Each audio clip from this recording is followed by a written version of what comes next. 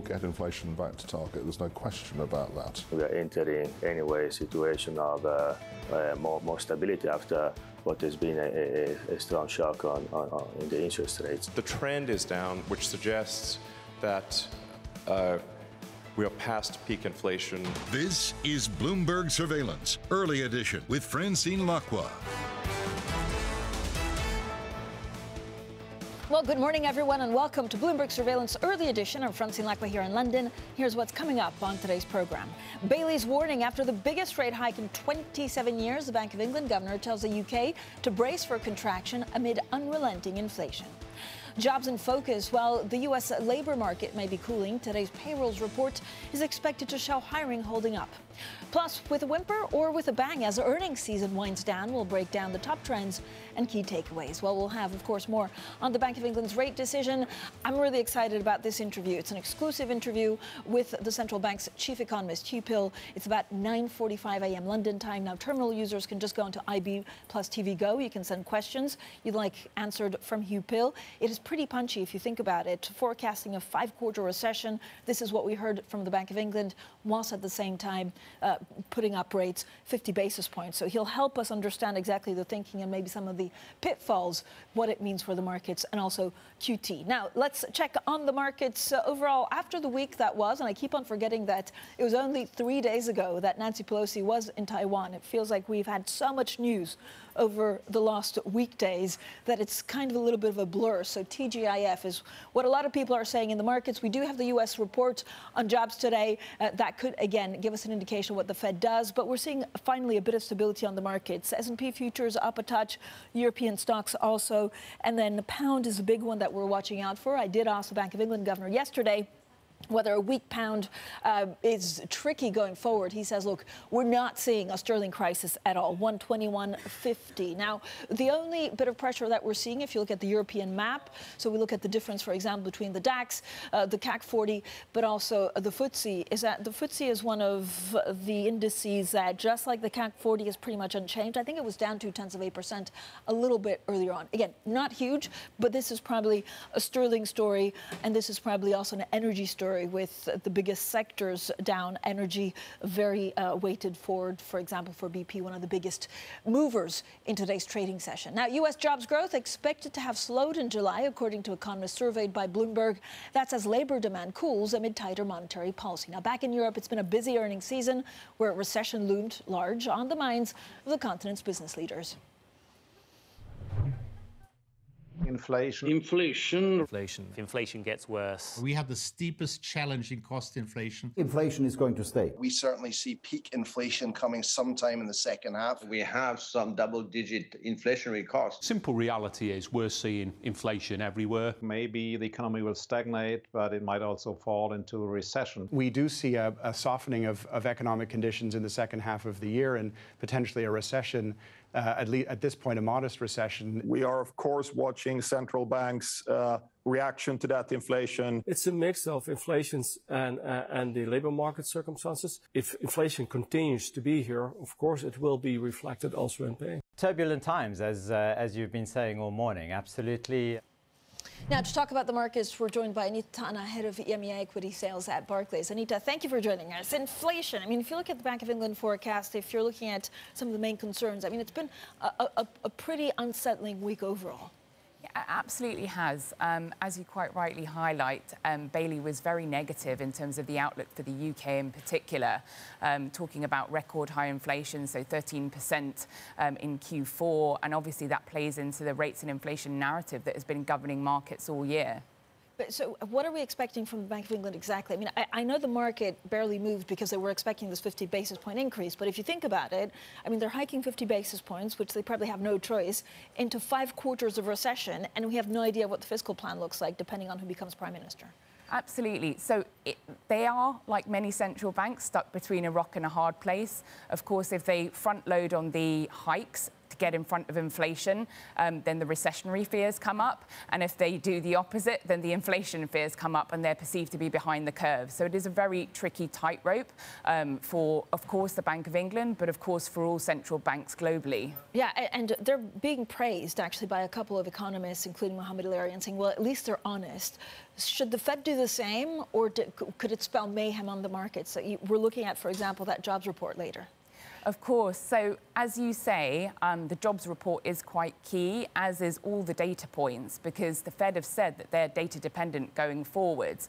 Now, I think the key to bring out here is that bad news is good news for markets at the moment, in that the rally that we've seen in the last 6 weeks has really been around the idea that the Fed could be pivoting from the aggressive rates and inflation narrative that we've seen governing markets for a lot of this year to a softer stance. And I think that's what's driven markets in the last 6 weeks in particular, and that's why these data points coming up are so crucial. Yeah. If, of course, they're weaker than expected, it could drive markets that much higher, and the same is true of the opposite. So what does that mean for Europe? We're kind of like at the confluence of all this bad news. Yeah, you're absolutely right. So when we think about Europe in the global context, we, Barclays, are that much more negative on Europe. And part of the reason for that is the proximity to the gas situation. That means that the consumer is in a tougher position. That means corporates are in a tougher position. And it's why we're that much more negative with regards to recessionary fears for Europe versus the rest of the world. Because when we think about recession away from the technical recession that we've seen in the US, for example, when we think about it in terms of a breakdown in the consumer or very, very tough unemployment trends, that really plays into Europe worse than it does the rest of the world. So what does it mean for equities? Because you see, so I was surprised. We had this amazing story, which was one of our most read, that's saying, you know, I always thought Germany would pay the brunt because of the energy price, because of the proximity to Russia. But they were saying, you know, France could be one of the worse off because of also some of the nuclear reactors that are not working. Do you go regionally or country by country? Or because the exposure is so much more global, it's more on a group basis? It's sort of broad-based, isn't it? I think the point that you're bringing out is it could be Germany, it could be France, it could be broader-based within Europe, because everything has a play-through. So it's very difficult to pick out which one in particular, but I think that it's true to say that because of Europe's proximity to the situation and because it's very, very difficult to diversify sources going into the winter, but also structurally and over the medium term, there is no easy solution. I think we have a chart. I think our producer just said that we need to talk a little bit about the world food prices. Are we underestimating the impact that this could have on Europe at this point, Anita? So actually what we've seen in the last few weeks or so is some relief around commodity prices and input costs in general. And that has been part of the driver towards the upside for markets in the last 6 weeks or so. It's why short-term things are playing out very, very differently than what investors thought. So there's the short-term at the moment, the relief around the Fed policy pivot, also some of the disinflation trends that you're seeing ever so slightly coming through on that chart. And then there's the medium-term outlook, which is very much more geared to the aggressive rates and inflation narrative. We, Barclays, believe that people are a little bit too bullish on the idea that the Fed will, of course, pivot their policy away from what we've seen much of this year. So that means bargain hunting, maybe. Could you find, where do you find do you have a conviction trade? So the way we're viewing things at the moment is very much barbelled.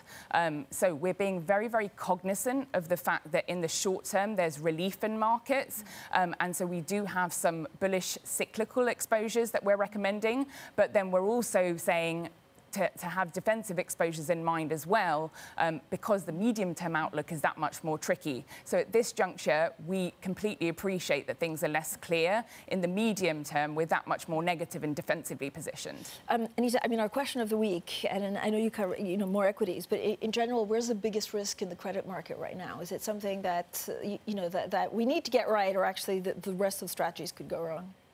So the credit market is a really, really interesting point, and our credit strategists are actually quite negative on markets overall.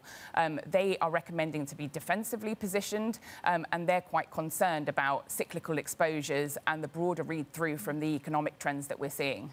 Anita, thank you so much, as always, for joining us. Anita Tana, there, head of EMEA equity sales at Barclays. Now, coming up, after unleashing the biggest rate hike in 27 years, the Bank of England governor warns the UK to brace for an economic contraction amid unrelenting inflation. That story's up next, and this is Bloomberg.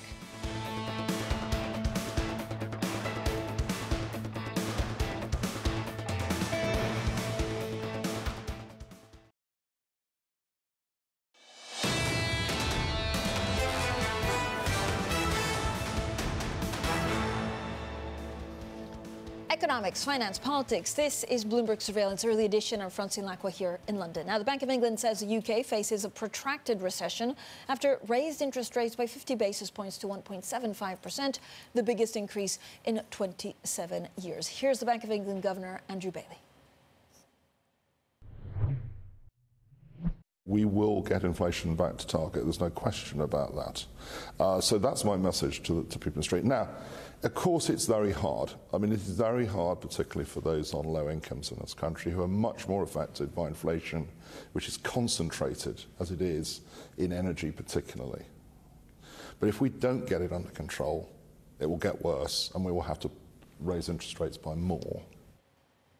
Let's get straight to our Lizzie Birding for more analysis. Lizzie, I mean, it is crazy to think that they're basically expecting a 5-quarter recession and they're hiking 50 basis points. I mean, do they feel powerless? I'm sure they must, but they've had to make a decision and they've chosen to prioritise controlling inflation, no ifs, no buts, and because they see it rising not just into double digits, but above 13%. You know, it's a difficult choice to make. The forecasts are gloomy, but you'd hope that they're gloomier than the reality is going to be because, of course, they can't take account of what's going to happen in fiscal policy, and we're about to get a new Prime Minister. Though you could argue that perhaps this is going to become some sort of self-fulfilling prophecy because it's so bleak. Frankly, I've woken up depressed this morning. I'm sure you feel it too. It's on the front page of every UK national newspaper this morning. And I think you can really feel the absence of Boris Johnson. Usually you'd have his boosterish filter on this economic news, but he's on holiday, so's the Chancellor. And all we've got is this grim outlook from the grey officials at the BOE. Yeah, and you have to wonder how that plays into, of course, you know, people asking for raises and companies and things like that. OK, QT, we were hoping or expecting, the market was expecting to have more than that line on QT, and we didn't really get it. Yeah, you tried. I tried. Andrew Bailey's been on broadcast this morning saying that it's not going to affect markets, that they're doing all of this asset selling. But really, this is something the Bank of England has never done, nor has any other central bank. We found out yesterday that there's going to be £80 billion of QT in the first year, £10 billion a quarter, and the emphasis was that interest rates remain the active tool. That's why they didn't want to tell you how much it's worth in terms of basis points of rate hikes. But really, it does seem hard to imagine markets can ignore this. Yeah, 100%. And then we're also speaking to the Chief Economist, of course, Huw Pill, and we'll try and figure out, for example, what it will take for them not to go ahead with the QT, right? I don't know if there's another meltdown or something like that. Lizzie, thank you so much. As always, great reporting. Our Lizzie Burden there. Now, don't miss our interview, our exclusive interview with the Bank of England's Chief Economist, Huw Pill. That's at 9:40 a.m. UK time. So in about 30 minutes from now, you can send questions through IB plus TV Go, or you can message me directly on Twitter. Now, to talk about the UK, we're joined by Bruna Scarrica, UK economist at Morgan Stanley. Bruna, thank you for joining us. I mean, it is pretty crazy to see the forecast being so gloomy from the Bank of England. Are they predicting the worst because they also don't know who will be Prime Minister? Of course. Well, the Bank of England works with a certain set of assumptions. The first one, of course, is fiscal policy as it is announced. So moving forward, they're not assuming any further fiscal support. The second assumption is bank rate, of course, as implied by the markets. So there is an element here of if you're expecting further fiscal support, as indeed I believe everyone is, given the announcements in the leadership campaign, the actual outturn next year could be a bit better than what the Bank of England projected. But their hands are tied. They're working with fiscal policy as assumed, as announced. Bruna, I spoke to the Bank of England governor yesterday, and I really tried to push him. I know they don't talk about the pound, but I really tried to understand, you know, this has, again, a huge impact on what they're trying to do. Are we in a pound crisis? No, I believe that's not the case. Look, the Bank of England outlined their kind of thinking on sterling in some, I would say, detail yesterday in the minutes. They basically said, look, trade-weighted sterling is down compared to the May MPC meeting. However, about 60% of that move is relative to the dollar. So I do think that there is an element here of that dollar move that they can't necessarily impact. But in terms of why they take the currency into account, of course, Governor Bailey says that often a lot of our inflation overshoot is imported via energy and food prices. About 80% of that overshoot is imported. And so, of course, the currency here matters, and it's an almost instantaneous way of impacting financial conditions. How much, Bruna, should we worry really about unemployment in this country?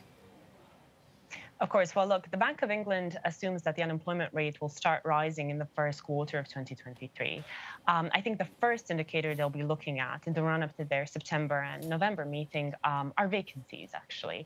They talked a lot yesterday at the press conference and in the NPR about how elevated that ratio of vacancy per unemployment is. And I think if they see vacancies falling down as demand growth slows, perhaps they could move back to a lower gear of tightening to 25 basis points as opposed to 50. In terms of whether the unemployment rate will rise, well, if we do get some supply back, and of course the economy is slowing down, then we could see an increase. But here at Morgan Stanley, we are a bit more constructive than the bank is at the moment. Bruna, do you think, and this is something that we'll try and get also from Huw Pill and the governor when we get to speak to them, longer term, are interest rates in the UK going to be higher or lower than what the ECB will set and what the Fed will set? Look, the UK is in the middle of, geographically and in terms of monetary policy of the US and the euro area. We have a very tight labor market. So in that sense, we're similar to the US, but of course, we're exposed to the same energy shock as Europe is. Of course, we don't get our gas supply from Russia anymore, but we are exposed to European gas prices. And so being in between means that, energy price increases means lower growth. That's exactly what the Bank of England is forecasting. But a tight labor market means higher wage growth than what we've seen in Europe. And that, of course, means tighter monetary policy. So here at Morgan Stanley, that's exactly what we think will happen moving forward. We have the Fed funds rate higher than the BOE bank rate, and indeed the bank rate higher than the depot rate in the euro area. So, Bruna, give me a sense of, I know we're, it's more politics, but we have a leadership race. Depending on who becomes prime minister, will the UK outlook significantly change economically? Look, I can give you our growth forecasts for next year, which are basically flat. The Bank of England is working with a 1.5% contraction on the year. I think the first step to think about is, of course, the energy price increase in the fourth quarter. The energy cap, the utility bills cap, will increase by far more than, for example, what former Chancellor Sunak expected would be the case when he gave that fiscal statement in late May. On our calculation, if the Treasury wants to cover the same relative proportion of that utility bills increase, as was the case in late May, they would have to provide about £14 billion of extra spending for utility bills alone. Of course, one of the leadership contenders is talking about tax cuts as well. We do think that some of the tax cuts that are mentioned, which are mentioned, I do think have lower multiplier on growth than, for example, infrastructure investment and things like that, but they will help with boosting growth through 2023, we think. So in that sense, we're a bit more constructive on growth, assuming further fiscal easing than the Bank of England is.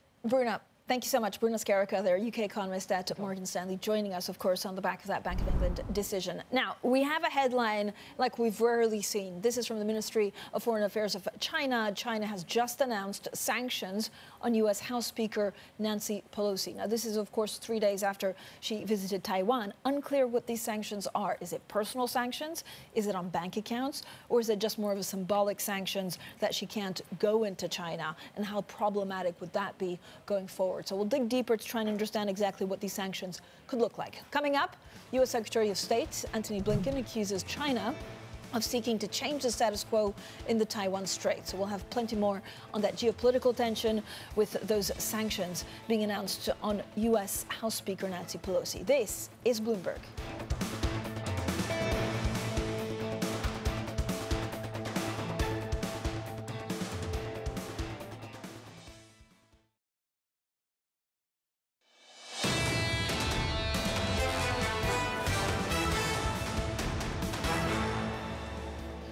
Economics, finance, politics. This is Bloomberg Surveillance Early Edition. I'm Francine Lacqua here in London. Now let's get straight to the Bloomberg First Word News. Here's Leanne Gerrans. Hi, Leanne. Hi, Francine. U.S. Secretary of State Antony Blinken says China has chosen to overreact to Nancy Pelosi's visit to Taiwan. This comes after Japan said China likely fired missiles over Taiwan during yesterday's military drills.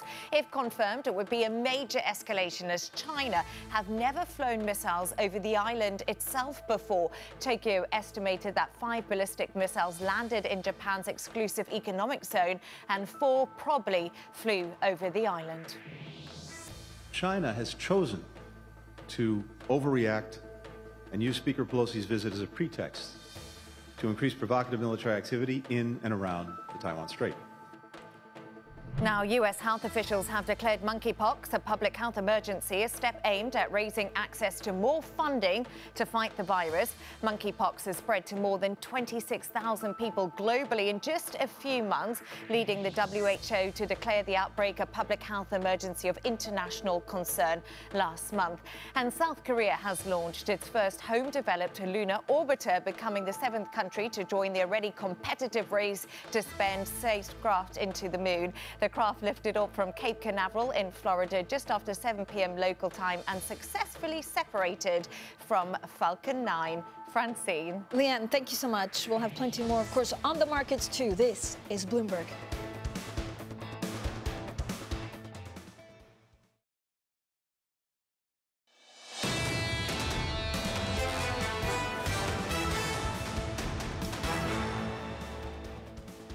Bailey's warning after the biggest rate hike in 27 years. The Bank of England governor tells the UK to brace for a contraction amid unrelenting inflation. Jobs in focus. While the U.S. labor market may be cooling, today's payrolls report is expected to show hiring holding up. Plus, with a whimper or with a bang as earnings season winds down, we'll break down the top trends and key takeaways. Well, good morning, everyone, and welcome to Bloomberg Surveillance Early Edition. I'm Francine Lacqua here in London. So Nancy Pelosi's visit to Taiwan has sparked a retaliation. The U.S. House Speaker remains undeterred, saying China cannot stop U.S. officials from visiting the island. Well, China's foreign ministry has responded with sanctions on Pelosi herself. Taiwan, meanwhile, says Beijing sent warships across Taiwan Strait dividing line today. An unusual move, signaling its largest drills in decades around the islands were continuing for a second day. Well, U.S. Secretary of State Antony Blinken called the move an overreaction. Let's bring in Cindy Wang, who joins us from Taipei. So, Cindy, it's been quite a week. What's the latest update? Yeah, exactly. That's quite a week. So the latest update we have today is that China, according to Taiwanese Defense Ministry, that China sent groups of warplanes and warships crossing the Strait Median Line as of 11 a.m. local time. So for the warplanes, we have seen that that's the third day in a row this week that China's warplanes are flying across the Strait Median Line for the third day. On Wednesday and Thursday, China has sent 22 warplanes respectively crossing the Strait Median Line. So this is the third day in a row. But for the warship part, it's more interesting because this is the first time in many years that Taiwan's Defense Ministry officially confirms that China sent warships crossing the Strait Median Line. So in response to that, Taiwan side, they issued the radio warnings. They deployed air patrol and naval ship to monitor the situations. And it's very likely that for the next 48 hours before China finishes its military drills, we're going to see more provocative actions here. Yeah, and Cindy, I was going to ask, I mean, you have a read on this more than probably anyone else. These are, provocations. Was it pretty much how we were expecting it to, to pan out, or is this a real escalation? Well, I think that's a question many people here are also debating and trying to figure out. I think this, of course, is China's provocative action that's in response to U.S. House Speaker Nancy Pelosi's historic visit to Taipei. So China just want to signal that, well, they want to stress that their territorial integrity and sovereignty. So they think it's not right for U.S. House Speaker to visit Taipei. So that's a way to show their displeasure. But on the other hand, I think this historical visit to Taipei really has a very significant meaning for people in Taiwan here, because that just hugely boosts the visibility of Taiwan in the international community, and again, just highlight Taiwan's status as a bastion for democracy and freedom. Cindy, I think about 15 minutes ago, we had news from the Ministry of Foreign Affairs of China that they were going to impose sanctions on Nancy Pelosi. Do we have any idea of what they look like? I mean, is it her and family members not being able to do business with China and Hong Kong or even entering it? Yeah, so far we've just know that China announced a sanction on Nancy Pelosi as well as her family.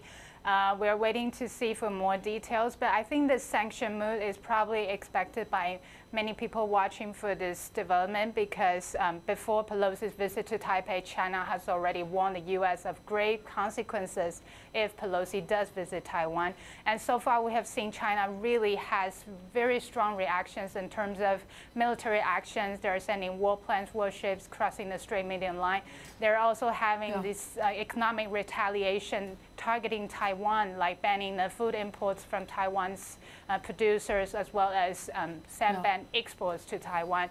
And also, we also see that many Taiwanese government websites suffering from many times cyber attack these days. So China is really like launching the various strong actions toward Taiwan and toward Pelosi's visit. And we're watching very closely for any more reactions from China in the following days. Yeah, it definitely feels, Cindy, like things are being ratcheted up. Thank you so much, Cindy Wang, there, joining us from Taipei. Now, this is what the markets are telling us. The U.S. equity futures holding to some of the gains that we saw earlier. European stocks also holding to those.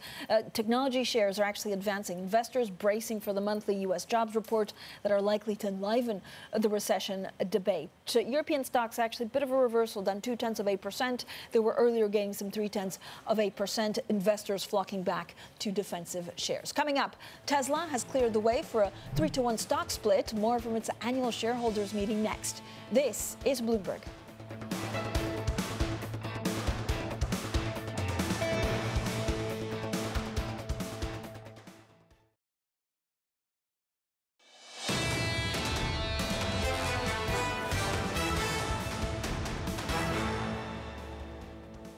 Economics, finance, politics. This is Bloomberg Surveillance Early Edition. I'm Francine Lacqua here in London. Now, Tesla's AGM took place last night at the company's Gigafactory in Austin, Texas. As expected, the electric vehicle maker approved a stock split, and Elon Musk's Q&A did definitely not disappoint. Never boring. Joining us now is Bloomberg's Laura Wright. Laura, what did we get? What is the significance, actually, of the stock split and the AGM in general?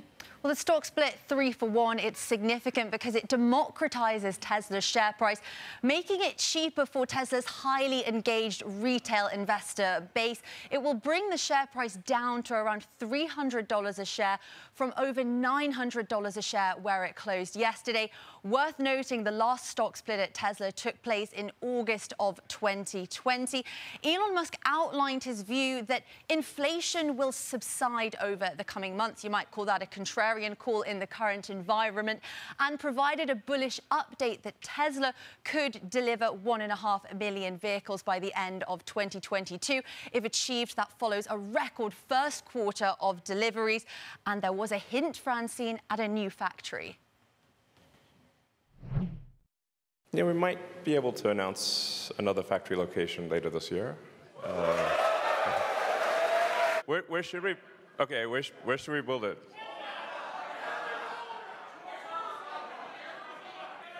Okay, we've got a lot of candidates.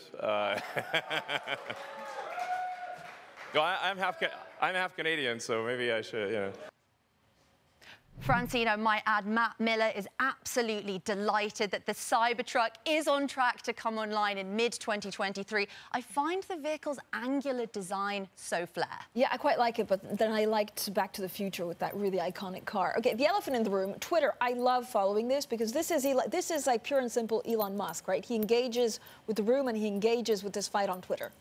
Exactly, and it came up in the Q&A where Musk admitted that the only publicly traded companies that he owns are Tesla and Twitter. But this is an ugly legal battle with subpoenas and countersuits flying around. Although Musk admitted that he genuinely wanted to help the social media platform and he understands the company. All right, we need a picture, actually, of the car, the Tesla car. We're going to get it to you, Laura. We're going to put it on social media and then do a little bit of a poll on who likes and who doesn't. Yes. Laura right there with the very latest on some of these tech companies. Coming up, the Bank of England warns the UK to brace for recession after the biggest rate hike in 27 years. Don't miss our exclusive interview with the central bank's chief economist, Huw Pill. That's coming up next, and this is Bloomberg.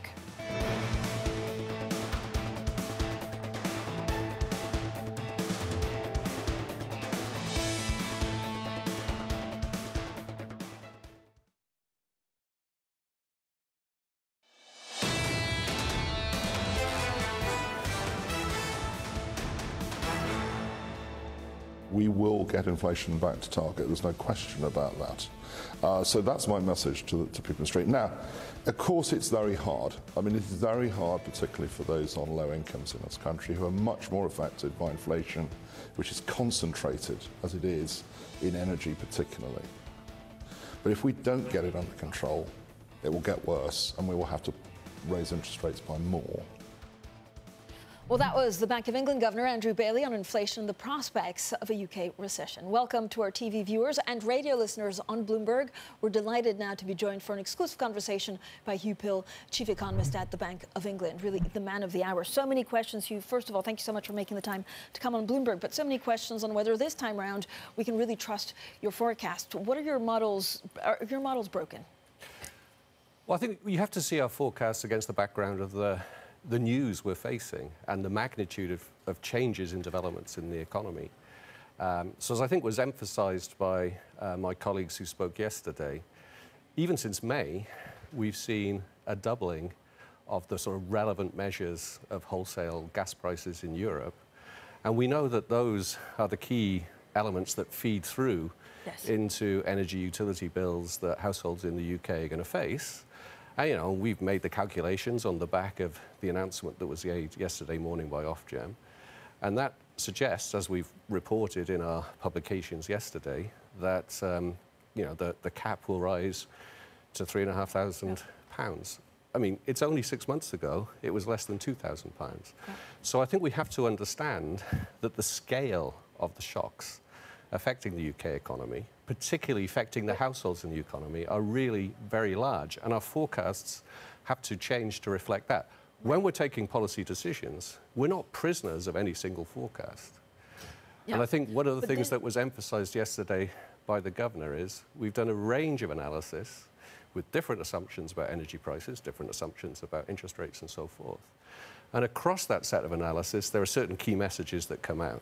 First key message, I think, is that across that range, we will see a recession. The recession is the consequence of energy price rises we've seen in the past. Well, 5 quarters of a downturn, right? It's more than a recession. It's like a protracted downturn. Right, and I think that's a reflection of the magnitude of this increase coming from energy prices into household incomes here in the UK.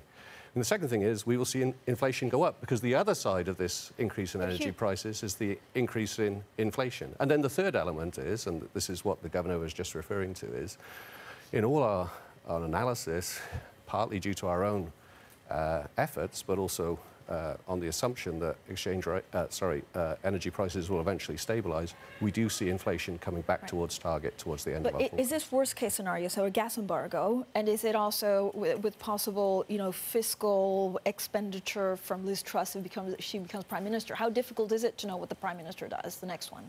Well, I mean, I think there are two things this year. On the energy prices, our baseline scenario is just based on the assumption that we follow futures. We can see those on your screens for the next 6 months, and then we lock that in. That is locking in gas prices, oil prices at historically high levels, which persist indefinitely. And for the UK, which is an importer of energy, that implies that there is this prolonged squeeze on real incomes, which is a big feature of our forecast.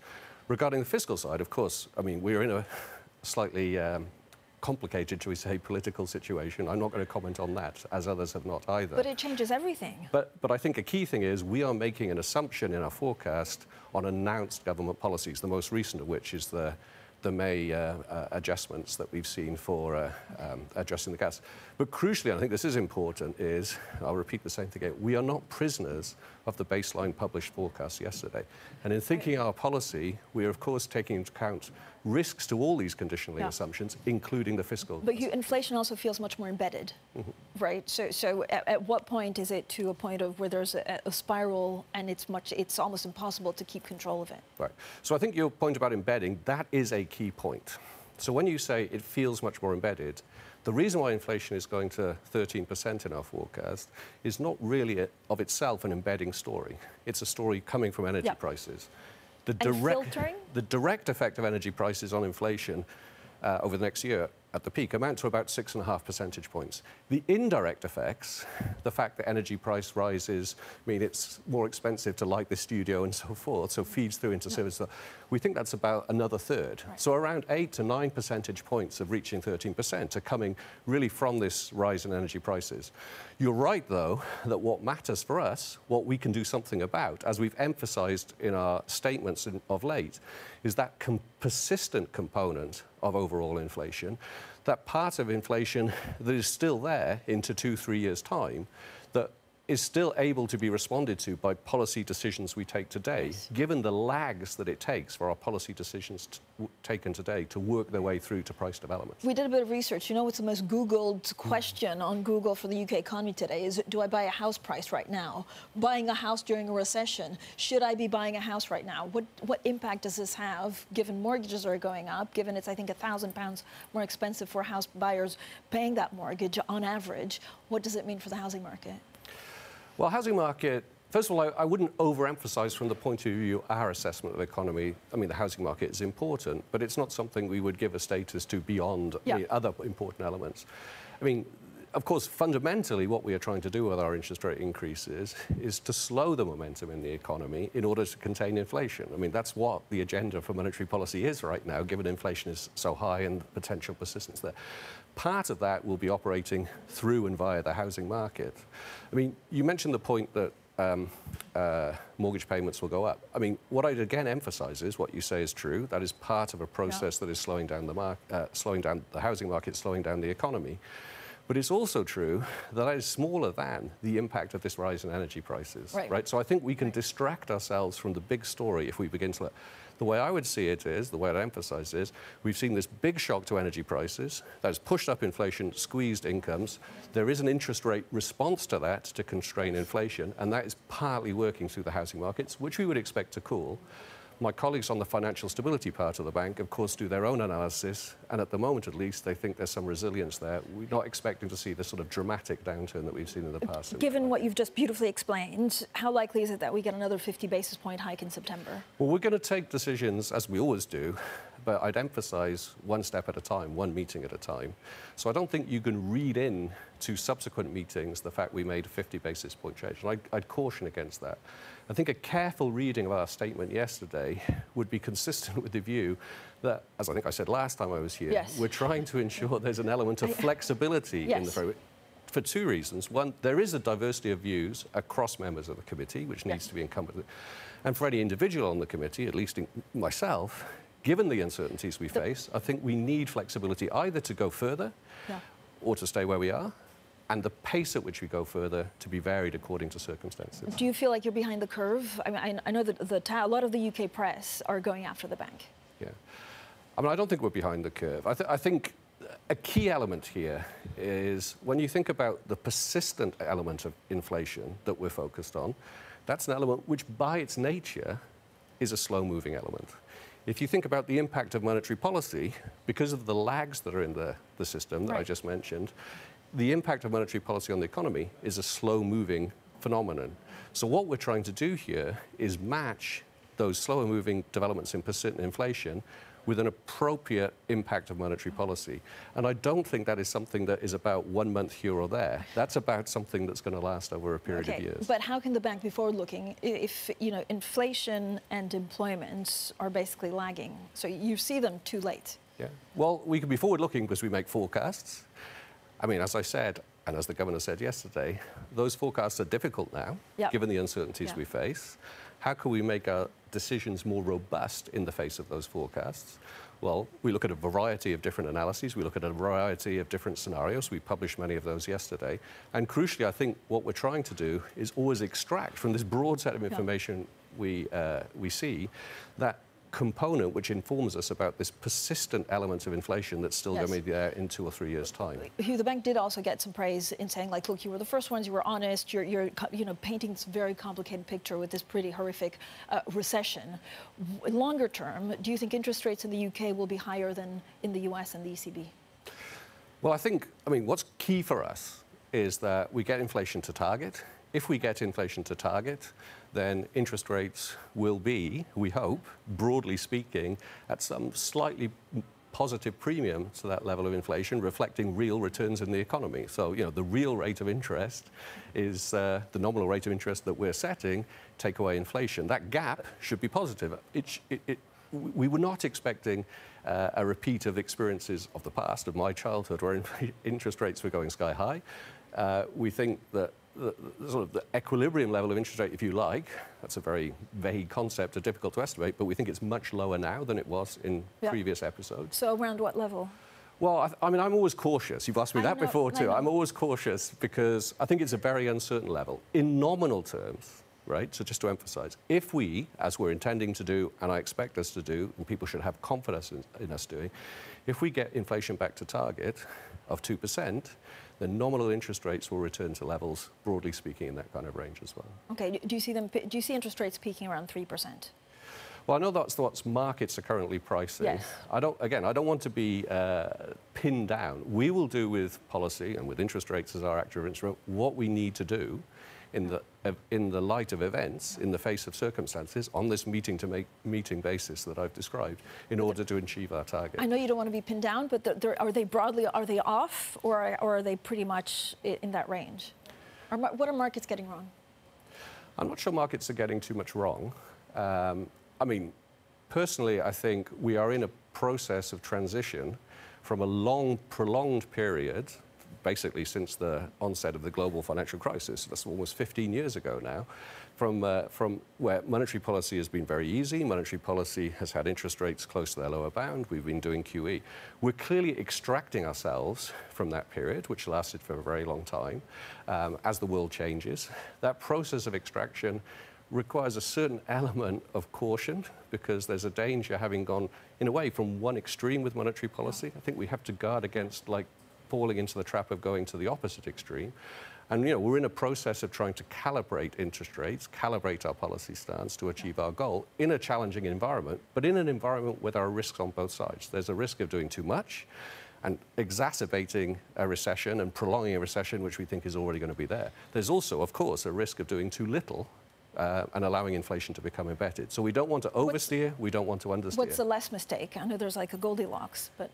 Right, well, of course, I mean, in assessing whether we're oversteering or understeering, we are thinking about those risks. Yeah. At the moment, I mean, our policy decision reflects the fact that this fear of embeddedness is one that we have to respond to more.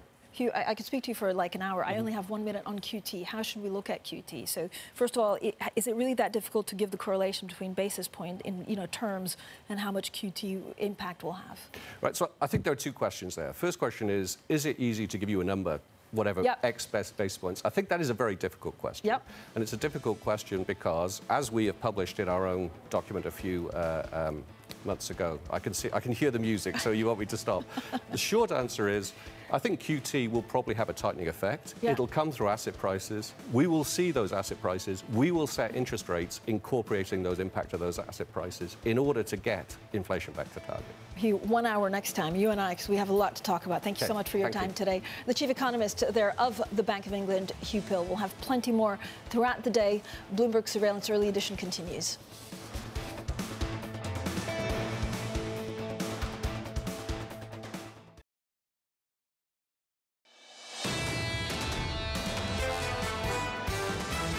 It's an interesting economy at the moment with this very tight labour market.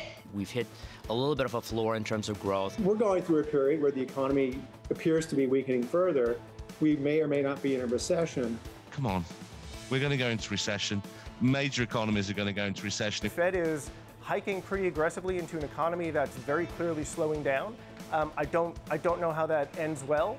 This is Bloomberg Surveillance, Early Edition, with Anna Edwards, Matt Miller, and Kailey Leinz.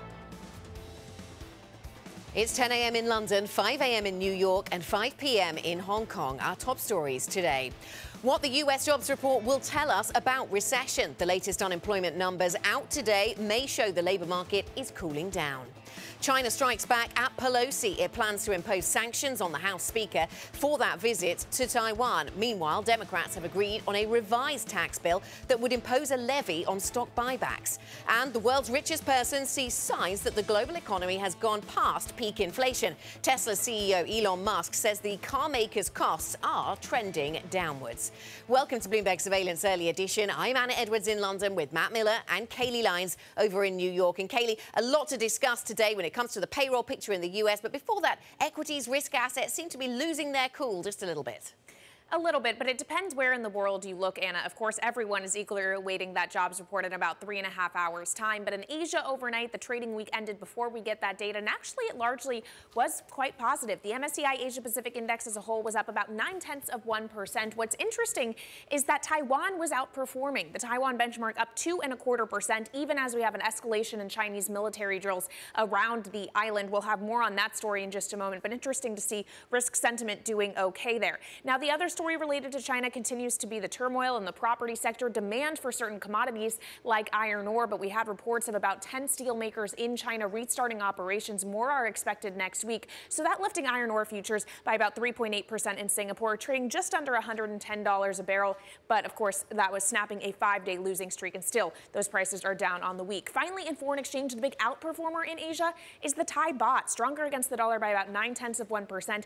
That is after inflation hit a 14-year high, so that is ramping up bets that we may actually get a hike out of the Bank of Thailand next week, Matt. All right, so more hikes from central banks, and we still see real strength in the Asian session. In terms of the U.S. futures, we're looking at not a lot of action. And frankly, when you have such a big release, you do see a lot of traders sitting on their hands and humans actually turning off the computers until the numbers come out so that they can actually make decisions themselves instead of having the algorithms do everything as usual. Bloomberg U.S. Dollar Index, right now, little change, but a little bit stronger. So maybe some people are seeking safety in assets like the dollar, in assets like the 10-year bond. You can see the yield coming down just a bit, not even 1 full basis point, but 268.27 is a fairly low level that we're looking at right now that shows investors have really piled into the bond market, telling a different sign than the equities markets over the last month, that the bond traders or bond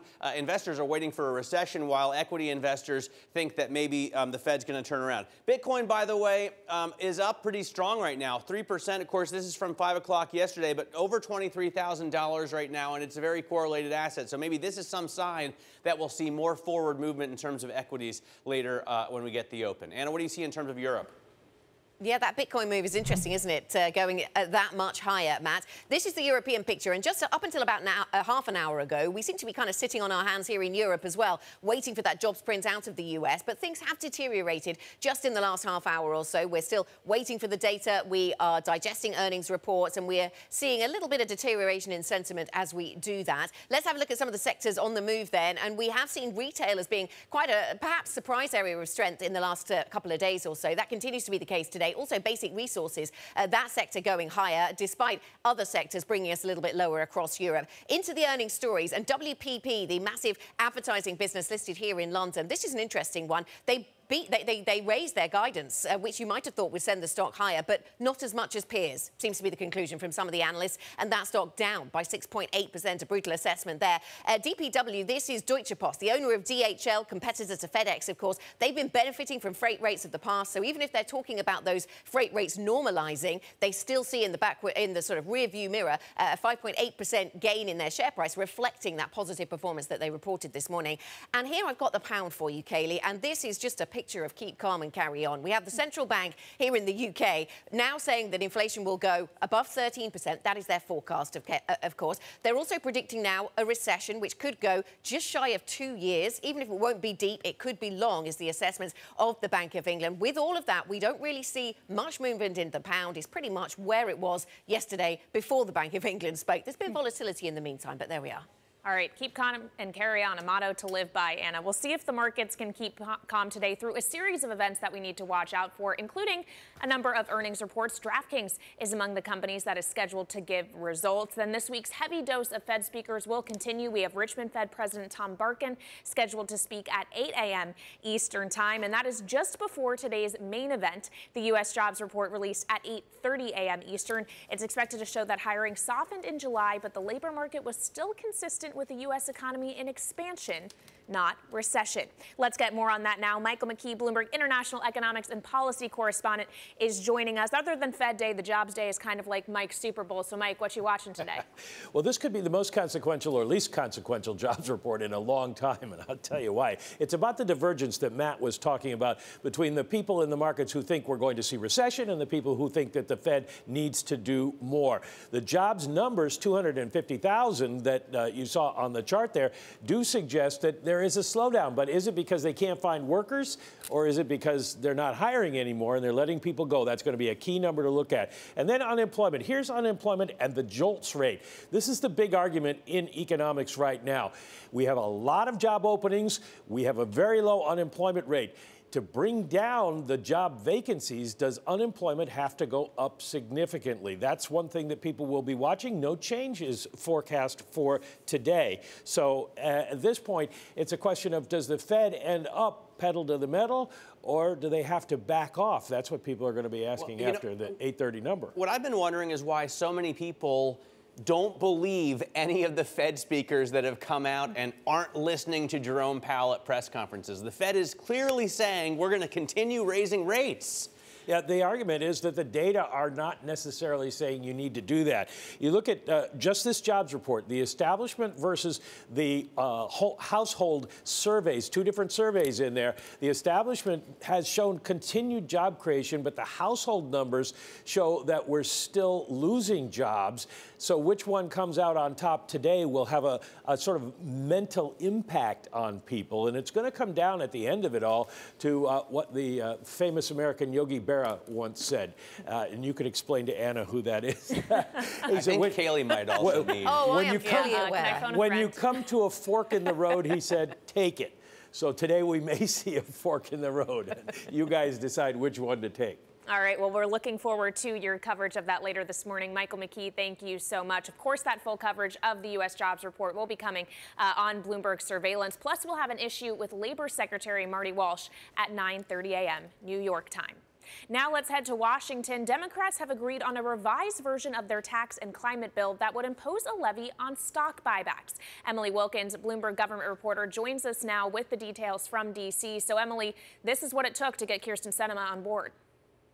Yes, but now Democrats do have all 50 senators they need to actually move forward with this plan. We're still waiting the exact details of exactly what was agreed to, but we know that that carried interest loophole that is going to remain. Senator Sinema wanted it to.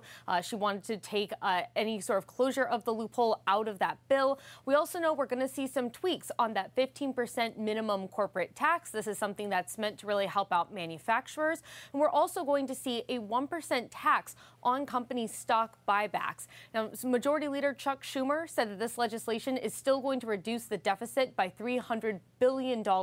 It still contains various provisions on health care and on climate. Of course, one more big hurdle that Democrats have to look for here is the Senate parliamentarian. She's continuing to review the language. And remember, if she deems that something can't be passed via this reconciliation process, that's it as far as Democrats are going to be able to go. But they are expecting to move legislation beginning with a vote tomorrow, and they're hoping to do it before the end of the weekend. Yeah, that buyback levy stays in the bill then. What does that mean for stocks? An interesting one, Emily. Let's pivot to foreign policy, though. U.S. Secretary of State Anthony Blinken is accusing China of trying to change the status quo with a round of missile firings. Beijing conducted military exercises in the Taiwan Strait to show its unhappiness with House Speaker Nancy Pelosi's visit. Meanwhile, China has also announced sanctions on Nancy Pelosi and her immediate family members. This continues to develop then, the tensions between China and the US over the visit, even after it has passed. Yes, I mean, even though both Biden and Pelosi, when they visited, made statements saying that the U.S. does not want to change in status quo with Taiwan, Beijing's response has raised a lot of concerns, as you heard from Secretary of State Antony Blinken, saying that it now seems like China does want a change in the status quo. There are warships that have crossed the Taiwan Strait. There are the missiles, as you mentioned. There are the unspecified sanctions on Pelosi and her family, and those are mostly symbolic at this point, but there's certainly a lot of continuing tensions in that region. And Pelosi's trip, even though they were very careful with what they said, careful with what they did, it still very much inflamed tensions around the relationship between Washington and Beijing. Emily, thanks very much. Bloomberg government reporter Emily Wilkins with us there from Washington. Now, in corporate news, Tesla shareholders approved a 3-for-1 stock split as the electric vehicle maker seeks to attract an even larger number of retail investors. CEO Elon Musk spoke at the company's annual shareholder meeting yesterday. Yeah, we might be able to announce another factory location later this year. Where should we? Okay, where should we build it?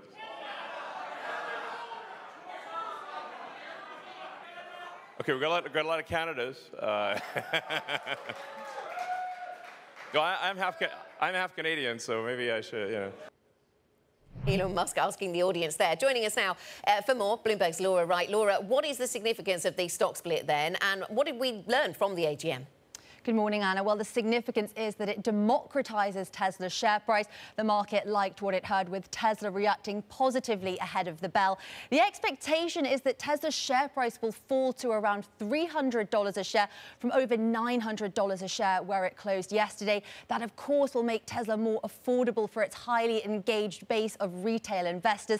Take note, the last time a stock split took place at the electric vehicle maker was back in August of 2020. Now, during the Q&A, Elon Musk outlined his view that inflation will subside over the coming months. You might call that a contrarian view in the current environment. And Musk projected that Tesla could produce 1.5 million vehicle deliveries by the end of this year. If achieved, that follows from a record first quarter of deliveries. The elephant in the room, Twitter. Musk admitted that he genuinely wanted to help the social media platform, that he understands Twitter, but those comments come during an ugly legal battle with subpoenas and countersuits flying around. But I have to say, news that the Cybertruck is on track to be online in mid-2023 is very good news for Matt Miller, who adores the angular design of the vehicle. I'm looking forward to seeing it. In terms of the rally in tech, we've seen almost double the gains of the S&P 500, almost a bull market. What are you hearing about whether or not it can be sustained? Well, there is reticence to believe in this rally. Tech is flying in the face of analyst downgrades, which you can see here in the yellow. The Nasdaq 100 almost in a bull market, up nearly 20% from its bottom in mid-June. This is because the market has aligned with the view of more dovish Fed policy in the next 12 months, shown by Fed fund futures here in the blue. So what happens now? Well, data points such as NFPs today, US CPI next week will offer an indication of where Fed policy is going and what that means for tech.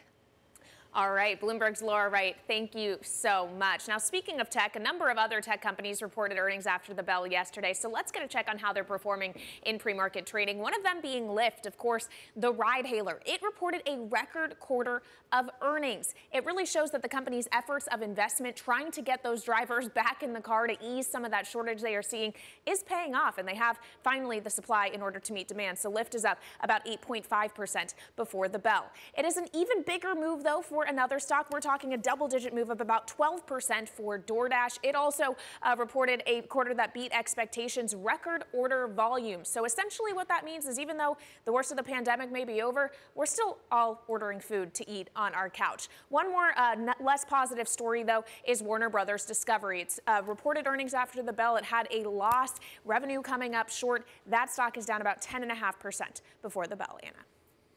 Kailey, a bit of breaking news that we should get to before we take a break. The White House is summoning the Chinese ambassador on Taiwan and the response to the Taiwan story. This, according to the Washington Post, saying the White House has summoned China's ambassador on Thursday to condemn Beijing's escalating actions against Taiwan and to reiterate that the U.S. does not want a crisis in the region. We've seen China, of course, sanctioning now Nancy Pelosi, as we heard earlier, and continuing to conduct those military drills around the island. We'll get back to the markets and the focus of the markets really on the jobs report today. Hans Olsen, Chief Investment Officer at Fiduciary Trust Company, joins us shortly. This is Bloomberg.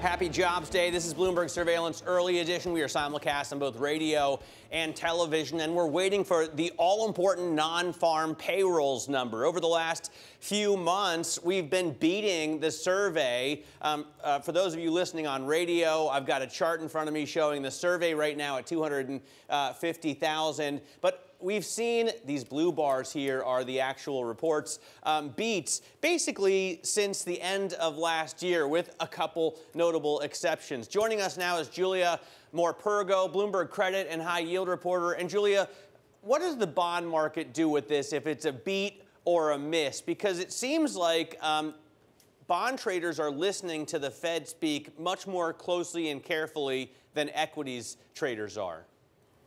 Yes, definitely. I mean, the credit markets were really the first ones to react to the central bank's hawkish talk at the beginning of the year, and they're still the key to watch out for when it comes to how the Fed is going along its hiking path. So today, as you said, there's the expectations that the non-farm payrolls number will show 250,000 increase. If the numbers were to deviate from that consensus in either direction, we'll for sure see a big reaction in credit markets, both on the US side but also on the European side. So yes, definitely all eyes off credit markets are onto the US numbers today. Okay, yeah, so a big focus on that payrolls number. A big focus here in London yesterday was, of course, on the Bank of England and what they had to say about, yes, higher inflation, their forecasts go higher and higher, and the forecasts for the economy get weaker and weaker, and yet UK assets do very little in response, Julia. Did that come as a surprise? Yes, so as you said, UK assets performed in a way that's a bit unusual when, for an interest rate hike, but that's because the interest rate hike was expected in the market, although it was the highest we've seen in 27 years. And we've seen the pound fall, we've seen credit actually hold up quite well. I mean, the reason for the pound fall is that, as you say, the outlook is quite gloomy, really. We had Governor Bailey flagging that a recession is coming in the fourth quarter and that inflation is to peak at 13.3% in October. So a real cost of living crisis is facing the country. Well, Julia, of course, as we talk about the economic data in the UK and how that is painting a gloomier picture, the Federal Reserve here in the US is looking at the labor market saying, hey, things are still really strong. Is this going to be a classic case of if the print is good, it's bad news for the market? If it's bad, that's good news? Yeah, well, if the print is good, then the Fed is going to feel free to go ahead with its hiking path. Whilst if the numbers are not so good, then the Fed might want to stop and reconsider how fast it's hiking rates, and yeah, taking into account what the real economy is, how the real economy is performing, and how markets are reacting to it. Julia, thanks very much. Thanks for joining us. Bloomberg's Julia Morpurgo on the markets. And you can get more detailed analysis and the thoughts of the Markets Live team. Go to NLIV Go on your Bloomberg terminal. That's where you'll find the Markets Live blog. This is Bloomberg.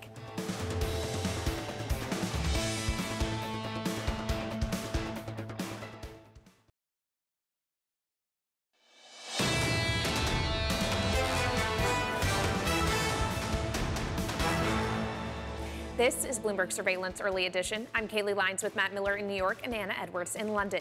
Now keeping you up to date with news from around the world, here's the first word. In the UK, the frontrunner to become the next prime minister says that a recession is not inevitable. Foreign Secretary Liz Truss spoke hours after the Bank of England warned that the UK is weeks from entering a recession that will last for more than a year. Truss told Sky News that the government can make it more likely the economy grows by cutting taxes. Another round of talks on the Iran nuclear deal are underway in Vienna. European Union diplomats tell Bloomberg that the divide between Iran and the U.S. has grown wider since the last negotiations ended. They say the remaining hurdles could be resolved within 72 hours, but that would require high-level political decisions in both Tehran and Washington. U.S. health officials have declared monkeypox a public health emergency. That's a step that will free up funding, treatments, and other services to fight the virus. The U.S. leads the world with known cases, more than 6,000 of them. And for the fourth month in a row, global food prices have dropped. A UN index of world food costs fell by more than 8.6% in July. The index is now at its lowest point since January, before Russia invaded Ukraine, a major food exporter. Still, prices remain elevated. People on low incomes are feeling the pinch as a cost of living crisis deepens. Coming up, we'll talk more about that inflationary story and what the labor report here in the U.S. will mean for the Federal Reserve. Hans Olsen, Chief Investment Officer of Fiduciary Trust Company, joins us next. This is Bloomberg.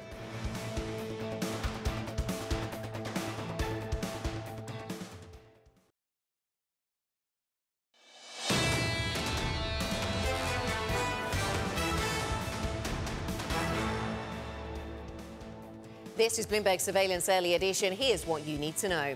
What the U.S. jobs report will tell us about recession. The latest unemployment numbers are out today. They may show the labour market is cooling down. China strikes back at Pelosi. It plans to impose sanctions on the House Speaker for that visit to Taiwan. Meanwhile, Democrats have agreed to a revised tax bill that would impose a levy on stock buybacks. And the world's richest person sees signs that the global economy has gone past peak inflation. Tesla CEO Elon Musk says the car maker's costs are trending downwards. I'm Anna Edwards in London with Matt Miller and Kailey Leinz over in New York. And we're still reeling slightly from the Bank of England news of yesterday here. It seems asset prices shrugging it off, Matt, but certainly a lot of gloomy talk to digest. Was there a Bank of over in the England? US, Did they have a Bank of England decision yesterday? There was. We will mention it more later. But you're looking ahead to the jobs report, of course. Yeah, of course, because this applies to the most important central bank in the world, right? The Fed is watching this closely, and so are investors. It looks like there's not a lot going on. It looks like ho-hum, you know, futures are doing nothing. The dollar is doing nothing. 10-year yield doing nothing. But there's so much kinetic energy here. It's like a spring that's compressed. And if you get a jobs number that's big on one side or the other, you're going to see it go, oh, baby.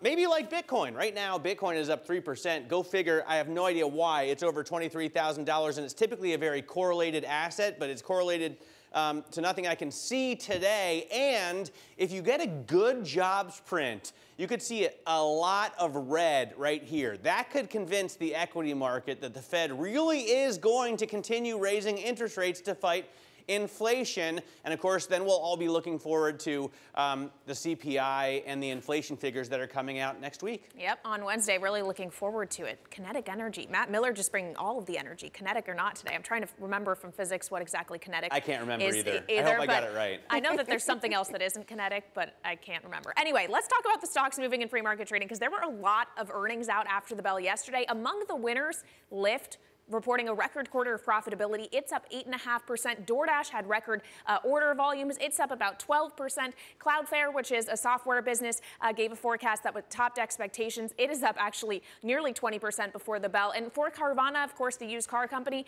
this is a case of just results being better than feared. So that stock is up about 8%. Not all stocks so lucky, though. You also have a number of stocks moving to the downside after results. Warner Brothers Discovery reported a loss in the second quarter. The shares taking it on the chin, down about 10%. And for both Twilio, which is a software company, and Zillow, which is that online real estate company, they both gave forecasts that came up short of expectations. The reason why is just a softening macro environment. Of course, for the case of Zillow, it's a softening housing market. They are each down about 7%. And finally, Block, formerly Square, Jack Dorsey's company, missed expectations on payments volume. Part of that has to do with a drop in Bitcoin-related transactions. That stock dropping about 6.4% before the bell, Anna. Interesting you mentioned housing. I've seen headlines from the UK to Canada, all looking a little gloomier on that front.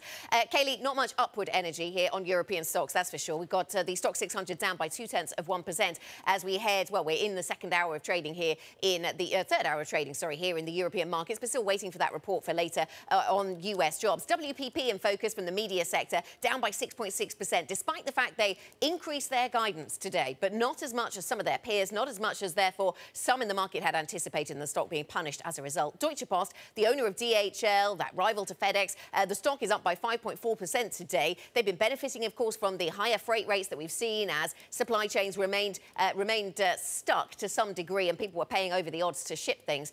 And so that has benefited them in the past, even if they see some normalisation on that ahead. The pound, still pretty stable, really. I mean, 120, 130 is not all that far from where we started the day yesterday, and that was before we got forecasts of 13% inflation and a recession that could last for just shy of 2 years, Matt. All right, I just want to point out that physics major Dan Curtis, our London producer, has pointed out its potential energy that these markets have right now. That's the coiled spring one, right? That's the coiled spring. Joining us is Hans Olsen, Chief Investment Officer at Fiduciary Trust. So, Hans, which way is this energy going to be released after the jobs report? Do you think we have a beat or a miss? 250 is the survey.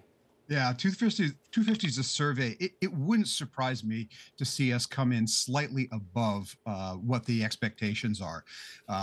Either way, though, you know, whether it's a little below or a little above, the reality is that the economy is still growing at this juncture, and the reality that interest rates are going to go up have to remain firmly in investors' minds, and I'm not sure they quite are. Why do you think the equity markets are so optimistic that the Fed's going to turn around and come back down? I mean, I guess the scenario involves a recession that they think scares Jay Powell and co. into giving us a Fed put. Is it just that they're used to that behavior? Yeah, it's almost a bit of the return to the Goldilocks scenario, right? You remember that 20 years ago where everything will work out just fine. So if inflation will come down just enough to ameliorate sort of the Fed's need to raise interest rates. But at the end of the day, it's really hard to see how inflation comes down from what, roughly 9% right now to something sub 5 quick enough in order to prevent the Fed from having to lean into raising interest rates even faster. Put another way, even if we get to 5% on inflation, which would be remarkable, in any sort of way at this juncture, does a 10-year yield at 2.6, 2.7 make sense? Or in fact, does an entire structure of the yield curve below the inflation rate make sense on an ongoing basis? Well, let's talk about what that yield means for an equity market that, as Matt said, has definitely reflected some optimism about a Fed pivot, but also is trying to relate to what the earnings we have seen. It's been quite a rally, and you have Michael Hartnett over at Bank of America saying essentially that's when you want to fade and take profit on. I'm wondering where you fall into that. Do you think it's a time to buy or a time to sell? I tend to think that this is a time where probably in this month, if there's an opportunity to take some profits, take them. This seems to me, in short, like a counter trend rally in a bear market. The losses on the S&P 500 have been roughly cut in half over the last 45 days. If you look at the Qs, they're up almost 20%. Rallies like this inside a bear market are pretty common. And if you can, they can be traded. From our perspective, we'd be looking to take some gains in this to reset already the above level cash levels that we have in order to take advantage of the next down leg, which we think. And of course, Hans, the rally hasn't just been in equities, it's in other risky assets as well. I mean, just take a look at high yield credit. Spreads have narrowed substantially from the highs of earlier this month. I mean, we're only at 441 basis points on high yield. What kind of signal does that send to you? Kailey, that's an interesting point because, it's as if that part of the bond market is buying into the equity market narrative. And that says to me that there's an opportunity there for a reset as well. It doesn't fit that you're going to have an inverted yield curve with high yield spreads coming in. A recession in the economy cannot be good for high yield. Hans, good morning from London. I want to bring in some thoughts from here in London and some reference to the Bank of England, but really to ask whether it teaches us anything broader. Yesterday we heard from the BOE, they increase interest rates 50 basis points, but at the same time predict quite long but not deep recession for the UK economy. I just want to play you a little bit of what we heard from Huw Pill, the Chief Economist at the Bank of England. We were not expecting a repeat of experiences of the past, of my childhood, where interest rates were going sky high. We think that the sort of the equilibrium level of interest rate, if you like, that's a very vague concept, difficult to estimate, but we think it's much lower now than it was in previous episodes. If we get inflation back to target of 2%, then nominal interest rates will return to levels, broadly speaking, in that kind of range as well. And I want to bring the Bank of England into this conversation about the US, Hans, to ask if there are any lessons at all, because this is a central bank hiking into a weakening economy with a tight labour market, which rings a few alarm bells about similarities. Right. I think there was something else that Mr. Pill said in that interview that I thought was really interesting. He said right after that, he said, essentially their endpoint will be what normal looks like for the Bank of England is an interest rate that is slightly above the inflation rate, right? So you have a real rate of interest that reflects real growth in the economy. That I thought was really revealing, refreshingly straightforward. And we don't get a lot of that in the American from the American Fed. So I really like the messaging because it's very clear, it's consistent, and you don't have a lot of people running around at the Bank of England saying different things where we tend to have with the American Fed. So I think that was although a difficult message, a very clear message, and that probably would be welcomed in the American market, judging from what we see in the differences between the bond market and the equity market. Yeah. Do you want central bankers to be so candid, Hans? I mean, clearly you want them to be honest and give their best faith assessments, but at the same time, it makes for pretty tough listening. Yeah, I like this sort of the notion of saying less and meaning more, right? That could be very helpful to investors. OK, Hans, thanks so much. Thanks for joining us. Hans Olsen, Fiduciary Trust's CIO. Thanks for spending time with us here on Bloomberg Surveillance, the early edition. Coming up, China continues those military drills around Taiwan. More on China's response to Speaker Nancy Pelosi's Taiwan visit. That's next. This is Bloomberg.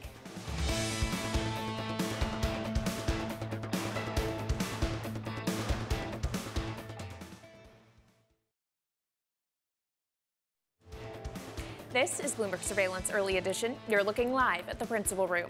Coming up later today, Mohammed El-Arian, a Bloomberg opinion columnist. That interview at 9 a.m. New York time, 2 p.m. in London. This is Bloomberg.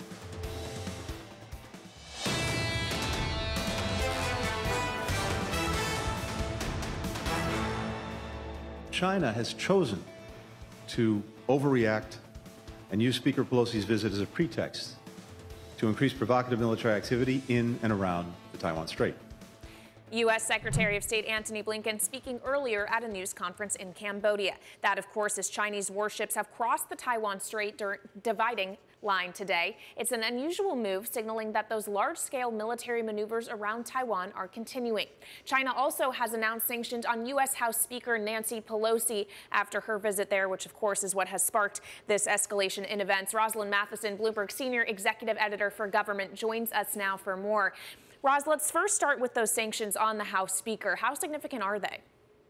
Well, it is the most significant sanctions move against a U.S. official in terms of seniority to date. We've seen a lot of sanctions flying back and forth with officials from the U.S. and China in recent years. But what it tangibly does is not very much, unless Nancy Pelosi and her family perhaps were planning a summer holiday in China sometime soon. You imagine this will restrict her and her family from traveling there, but financial impact will be nothing. The main thing is, again, China is just trying to show their displeasure at her specifically, saying you made a choice to go to Taiwan this week and you've caused all these tensions that have spiraled in recent days, as you were noting, with all the military drills that are now underway. But certainly it's sending a message to her, but unlikely to affect her directly and her family as a result.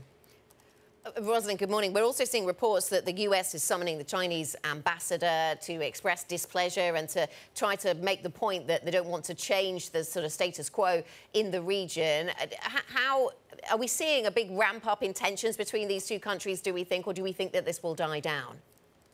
Well, certainly, I think I've lost count of the number of ambassadors who've been summoned in the past couple of days between the US, China, Japan, and elsewhere over all of this. And that's a bit of a usual thing that countries tend to do in these moments. What's worth watching, really, particularly, is the level to which China is responding militarily and how far to the line they're going with these drills that they're carrying out. Of course, we're seeing now that some of those missiles yesterday seem to have flown over Taiwan itself for the first time ever. And as you were just noting, China warships going up through the midline for the first time in a while. And so you're seeing a lot of extensive military pressure occurring on Taiwan and by de facto, of course, onto the US as a result. The question is, how far does that go? China's due to wrap up its drills in a couple of days. It might say, look, we've sent you a message.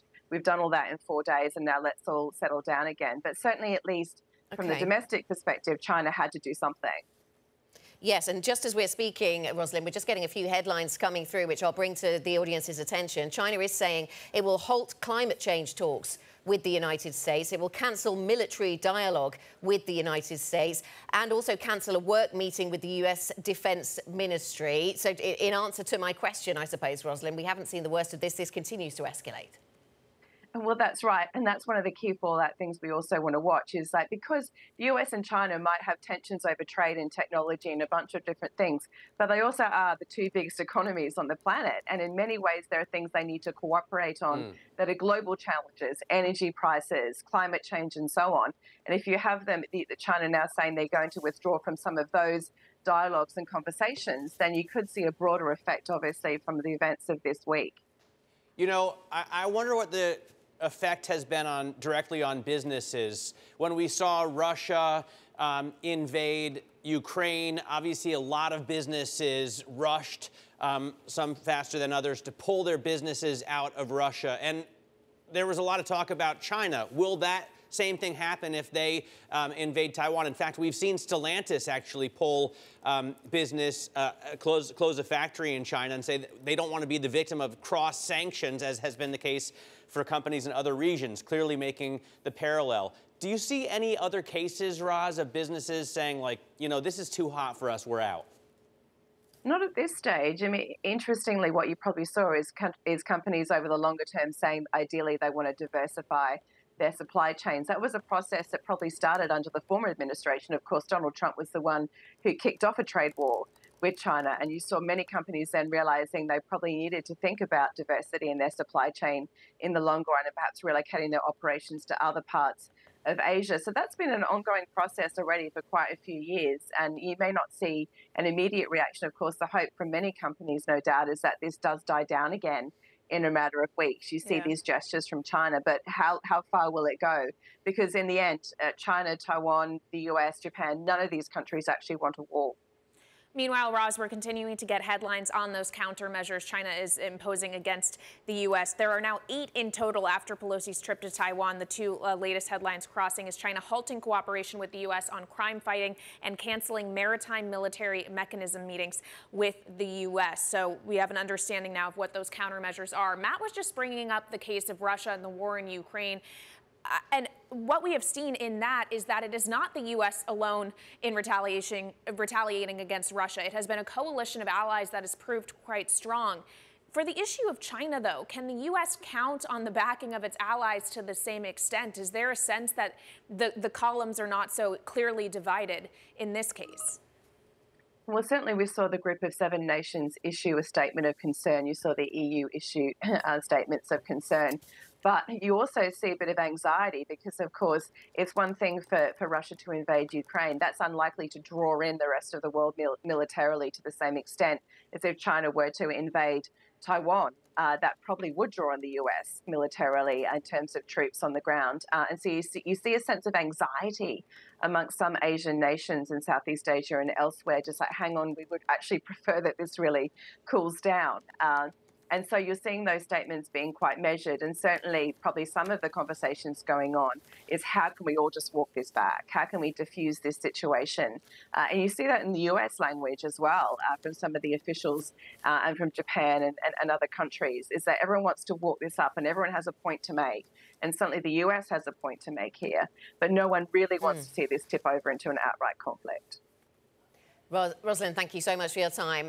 Very, very well-timed analysis for us as those headlines just crossed the Bloomberg terminal. Bloomberg's Rosalind Matheson with analysis of the relationship between the US and China right now. Now, while the Biden administration continues to weigh tensions with China, the US jobs report will take centre stage in a few hours' time. Stay with Bloomberg for full coverage, of course, and plenty of analysis, plus an interview with the Labour Secretary, Marty Walsh. That's at 9:30 a.m. New York time. This is Bloomberg.